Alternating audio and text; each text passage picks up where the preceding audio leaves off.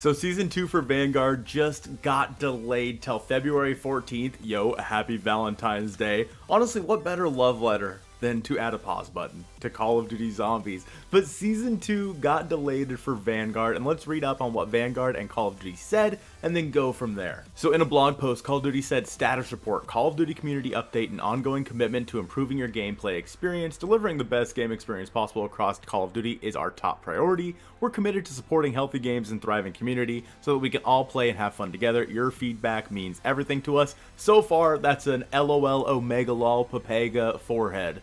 But at this point, we're getting a little bit more communication from Call of Duty on kind of what's going on, and they actually went on to say exactly that. They said, currently our community is experiencing issues across Call of Duty Vanguard, Warzone Pacific, and Modern Warfare. Notice how the only one that isn't experiencing problems is Cold War, the Treyarch game?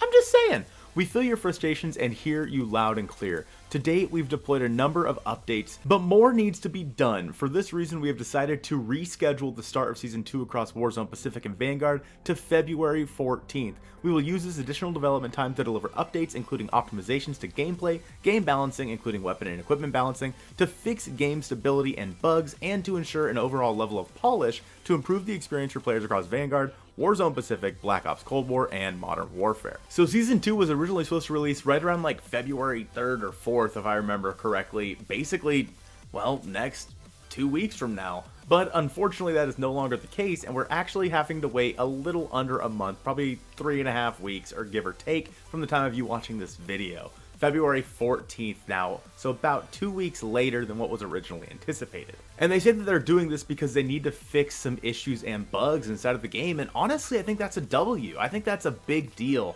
for the Call of Duty game to kind of realize, hey, we need to fix these issues. We know that you guys are tired of getting crap that is not finished, so we're going to go ahead and finish it this time. I know a lot of people are going to complain that they were on a month-long break in December and now we are delayed for Season 2.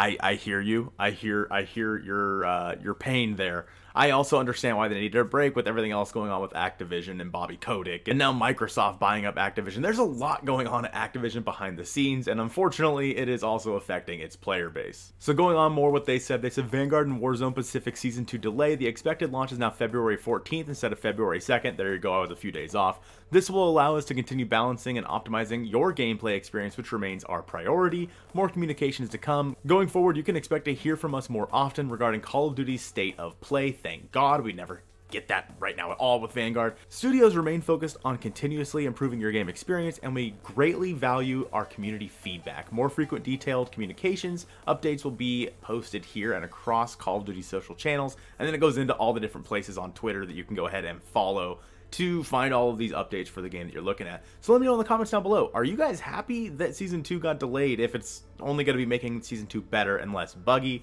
Let me know in the comments down below. I hope you guys have a great rest of your day. Here's what's coming in Season 2, and I'll see you soon. A big shout out to all the channel members over on the channel, and an extra special shout out to all of the Zombie Richtofen members, starting off with the M60 wielding maniac, Deathwish, my guy, Ben the Bulldozer, and the man, the myth, the legend, Tis Brandon, ZR.